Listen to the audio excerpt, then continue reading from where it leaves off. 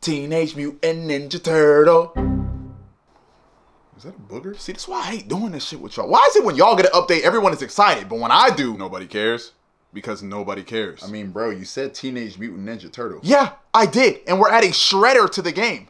Hey, who's that? I think it's like a dude who wear like medieval armor, kind of like think of like a level 6 Diablo warrior with no matching gear whatsoever. Okay, y'all blowing my excitement. I just don't see the hype. I'm talking like level 1 armor from Diablo. Shut up, dude. In the next few days, we're dropping a new season. We dropping a new resurgence map, Ashika Island, and we're bringing back 1v1 gulags. Yeah, gang, the 2v2 gulags, yeah, that was the worst thing you ever did. Niggas just be AFK and shit. I'm talking like soon as you create your character and defeat a level 1 goblin type armor.